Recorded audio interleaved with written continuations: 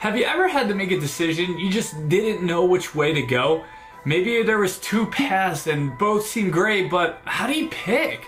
I know I've been there before and I've had to find and figure out ways to be able to navigate that. See, my name's Joe Moffett with Master Life by Design, and today's video is a coaching breakthrough with my client, how to pick an asset class for financial freedom.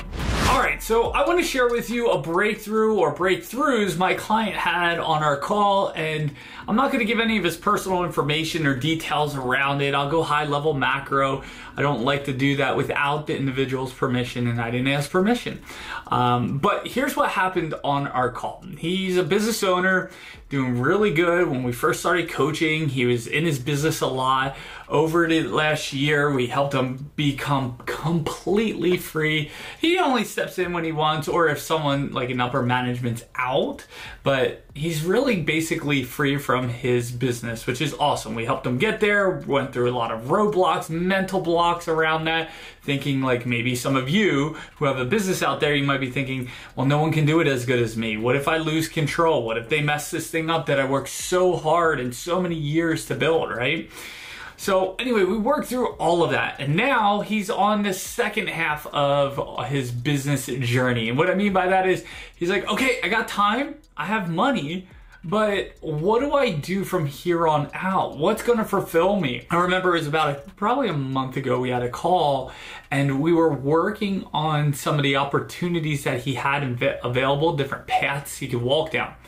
Here's the thing, there was a limiting belief that held him back from actually choosing the path he's on now.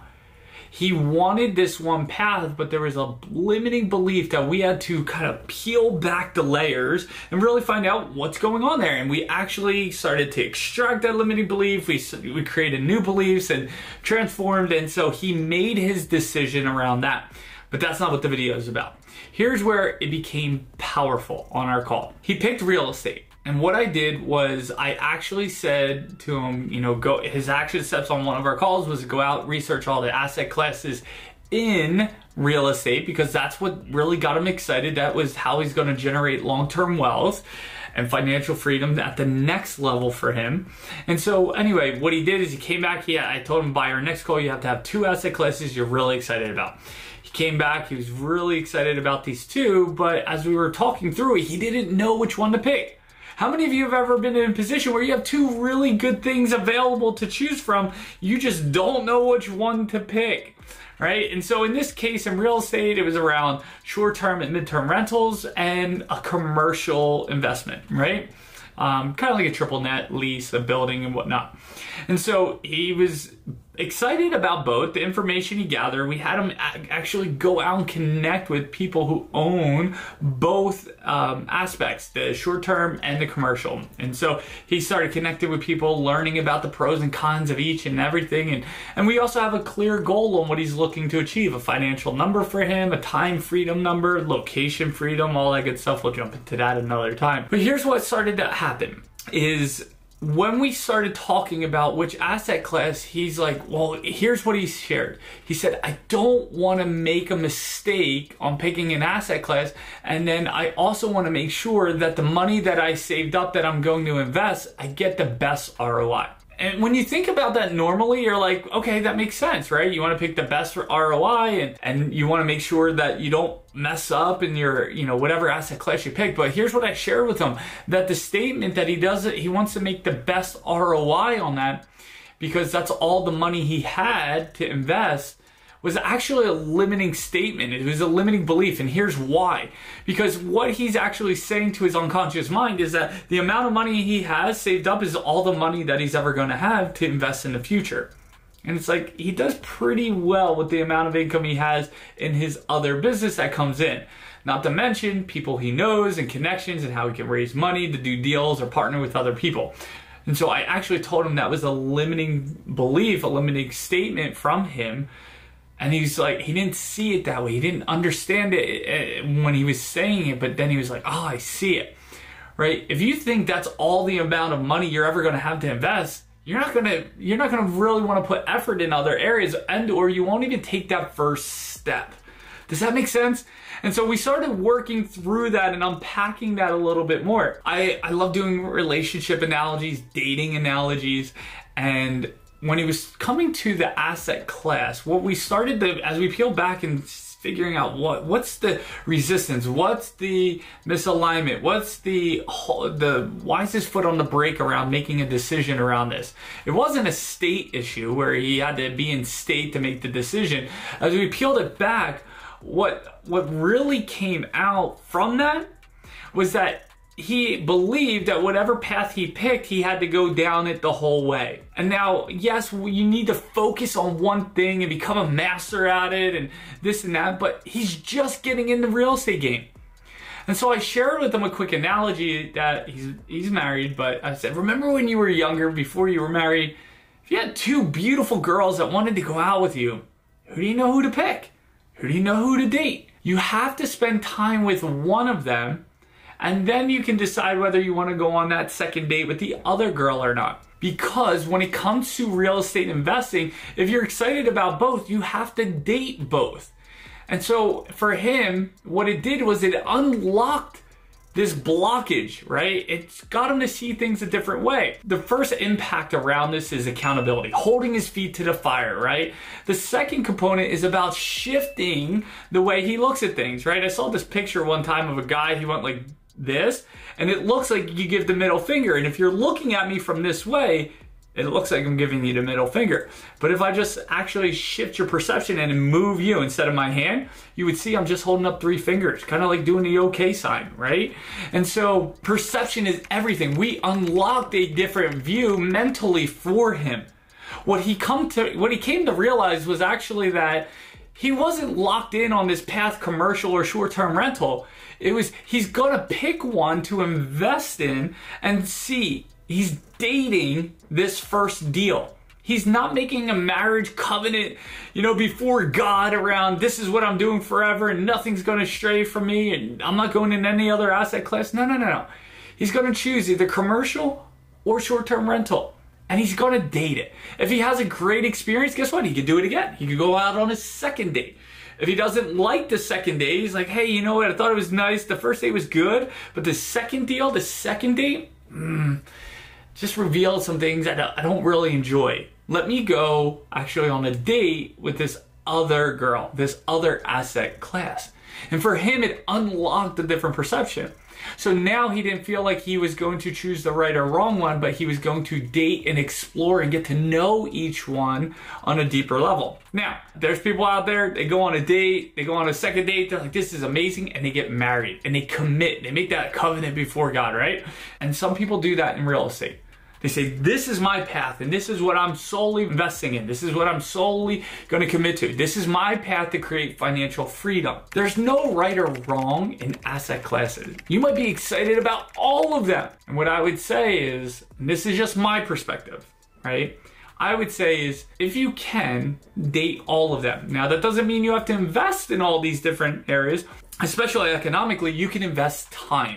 You can go in and help people in short-term rentals, managing it. You can spend time investing your time around raising capital. You can spend your time working on acquisitions or multifamily or self-storage. There's so many different ways that you can date different asset classes before you decide, hey, here's my top 2. Here's what I'm gonna do. I'm gonna have to pick one. Which one excites me the most? What's going to bring in the biggest ROI? And for this client, his goal to financial freedom is to maximize his cash flow. Now, the other thing I told him is the probability of him hitting a home run, his first deal, it's there, but it's a lower probability, right? Like if you think about Major League Baseball, people getting called up from the minors, their first time, at the plate, they might be nervous, excited. How many of those actually hit a home run their first at bat?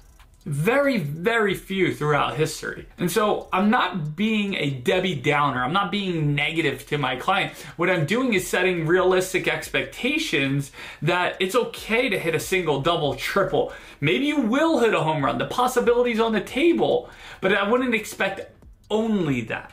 Does that make sense? And so we want to walk in with proper expectations, and then if we exceed it, we celebrate it. And so for him, that's where he's at. He's picking his asset class. I told him you have 48 hours to pick the class and to go learn everything you can, to go talk to brokers or, a real estate agent, depending on who it is. So if you find yourself in this path, maybe it's in businesses, which business to buy or which business to look at or path, or maybe it's, should I start a business? Should I invest in real estate? Maybe you need to pick asset class as like my client. Look, again, remember the mindset shift is that you're committing. It isn't you're committing forever. It's you're going to date and explore and test and find out the good and the bad and the ugly. And then if you find out, yes, I really like this, you can go all in on it like a marriage.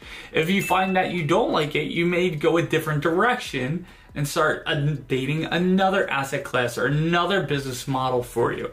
You don't have to be locked in forever. This is what happens to a lot of people. They get locked in this mindset that I gotta be able to I'm committing to this and only this. There's many theories out there. Pick one path and go all the way. And then I know other people that have the approach or the theory of, I'm an opportunist. Whatever comes my way. If it's a single family home, great. A multi-family apartment complex, great. Self-storage, great. Whatever opportunities on the table that makes sense. Look, you can do all of that. You can do whatever you want. I'm just saying from what I've seen from people who are masters in what they do, they usually, the first step is picking a path that they fall in love with and they can master. And the reason why I say you gotta fall in love with it and you enjoy it and it's exciting to you, because the 80-20 rule applies in everything. Marriage, children, health, everything, finances. 80% of the time, it's great.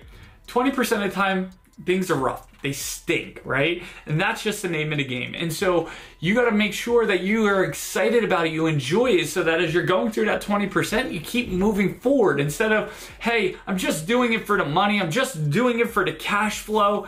And if a speed bump comes, you're like, man, I don't even know if I want to do this anymore. I've seen it time and time again.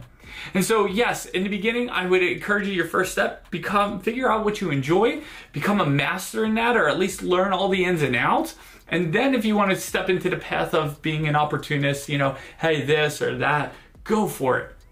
I very rarely see people who have their hands in 10 different things that are right out of the gate when they enter the business world or the marketplace that are successful.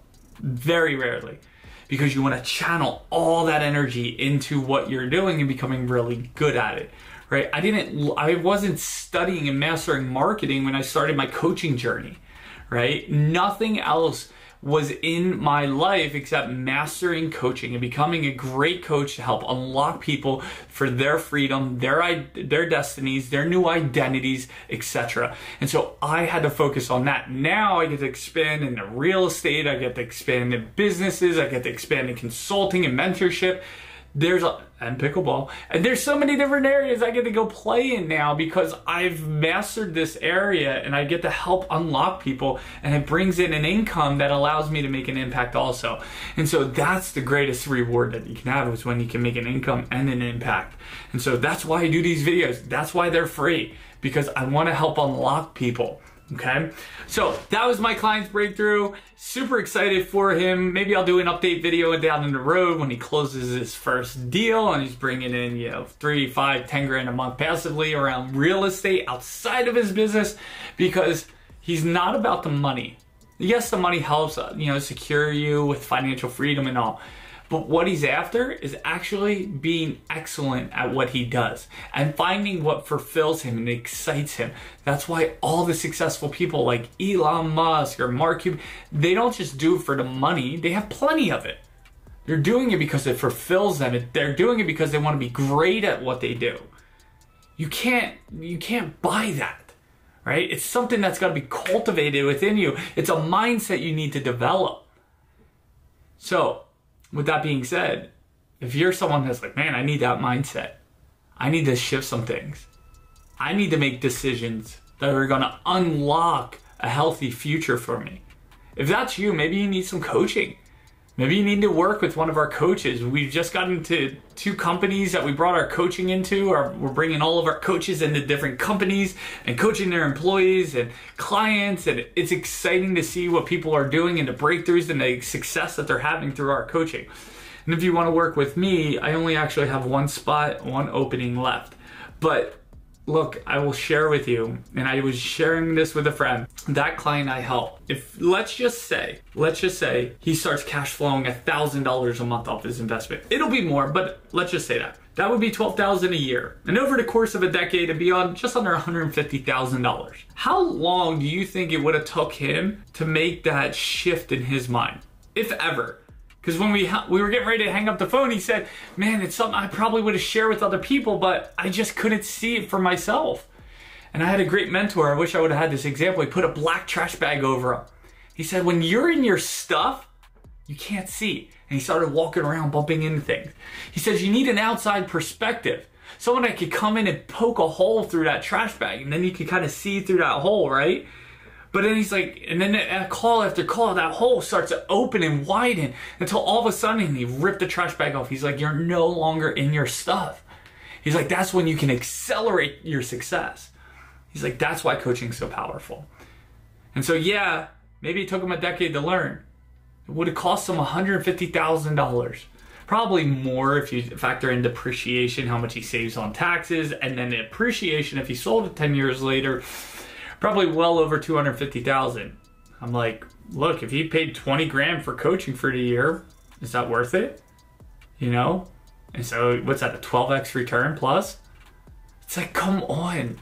Most successful people make decisions based on where they're going, not their current circumstances. So that's you. Go to masterlifebydesign.com, go to programs, and then I think it's coaching. You can fill out the application and someone will reach out to you to find out, where are you looking to explore? Where are you looking to accelerate? What do you want to create? How much do you want to create? What's that look like?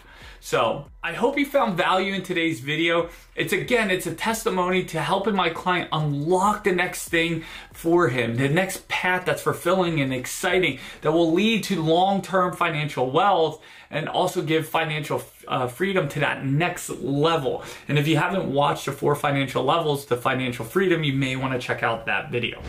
So if you found value in today's video, give it a thumbs up, comment below. Was that a breakthrough for you? What did you take away that was a nugget for you?